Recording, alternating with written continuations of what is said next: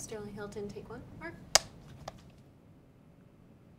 I was a figure skater, and so my mom put me in ballet to help my grace, but I hated it. I cried every day before ballet, like major tantrum, like unacceptable behavior. I started liking it because I sort of just started applying myself because I found that the time went by faster. I went to this audition for the School of American Ballet for their summer course, and I really didn't feel like I took it seriously, and then all of a sudden I was in the room and I was so nervous that I couldn't even pick up a step. It's like I had never taken a ballet class in my whole life. And I realized that I wouldn't be so nervous unless I really, really cared about it and I liked it. So I worked very hard and got accepted the next year because, I mean, I got rejected that year, of course. I mean, I was not doing any steps. I think the funniest thing that probably has ever happened to me on stage is performing Romeo and Juliet outside in Saratoga, and I come down the stairs to do the balcony pas de deux with Robert Fairchild, and he has this huge beetle right here on his eyebrow, and he has no idea.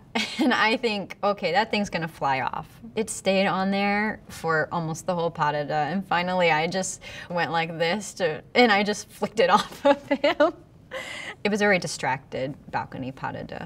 Something I really love to do that might surprise people is I scuba dive. I'm probably as happy underwater as I am dancing. I enjoy just observing this whole other world. If I wasn't a dancer, I think I'd like to be either a marine biologist or maybe somebody who scuba dives to find artifacts that have been lost at sea. I don't really crush on celebrities, but I guess sort of my latest one would be Chris Pine in Hell or High Water. He makes a really handsome cowboy.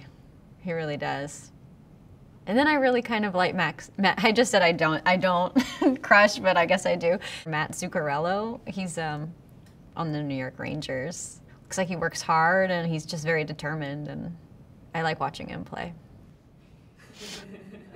I think my favorite backstage moments would just be getting ready for the shows with my dressing room mate, Megan Fairchild. We listen to, to music and sing and talk, and we sometimes listen to like Eternal Flame radio.